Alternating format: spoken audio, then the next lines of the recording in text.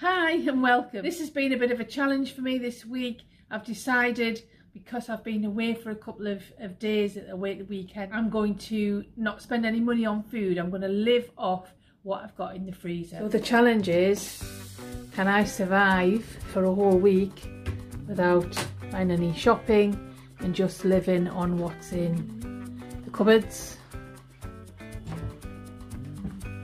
Not much in there. And what's in the fridge and the freezer. So let's see whether I actually made it through the week without doing any shopping whatsoever. So this is what happened. I've recorded the meals and how I actually survived for a week of not buying any groceries whatsoever. So as you can see, the first thing I did was to do a meal plan. That's so I could identify what I was going to eat and on which meal I was going to eat it. And what we'll do as we go through the week and I show you what meals I made, I'll identify on the meal plan where that was.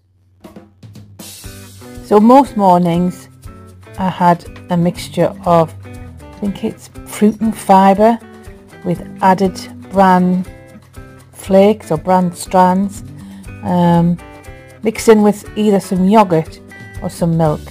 So this is the version with the yoghurt.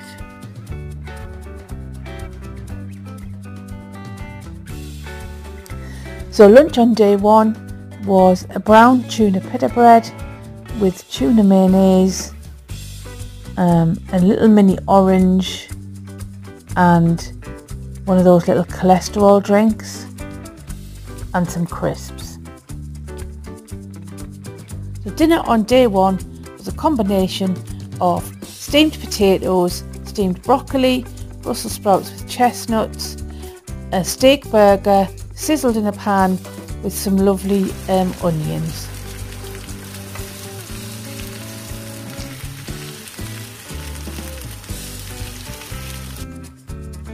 Lunch on day two was a really lovely pita bread with some triangular cheese, which is a Marks and Spencer's version of Dairy, and some lovely tomato soup, which is one of my favourites. I enjoyed that. So dinner on day two was the remainder of the vegetables from day one, with some sausages and some gravy, and it was lovely.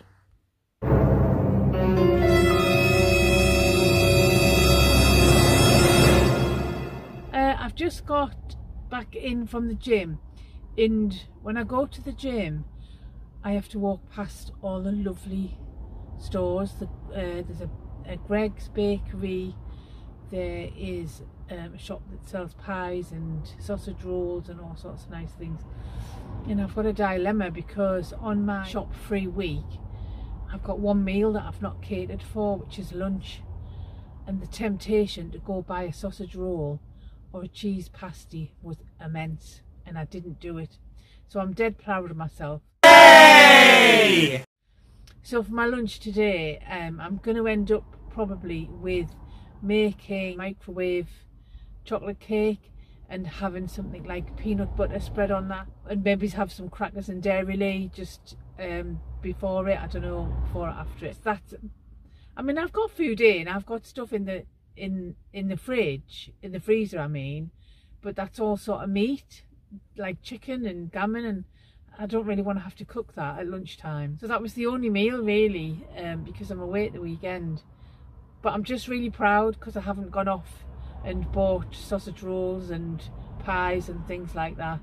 And I, you know, I could have gone and bought some bread buns and, you know, made a burger or something, but I've not bought anything. So well done to me. Yay!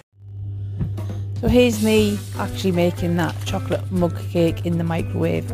That thud, by the way, was the egg dropping on the floor, but it was salvageable, so it went in to the mix. Egg, which actually got dropped on the floor. And then the chocolate spread.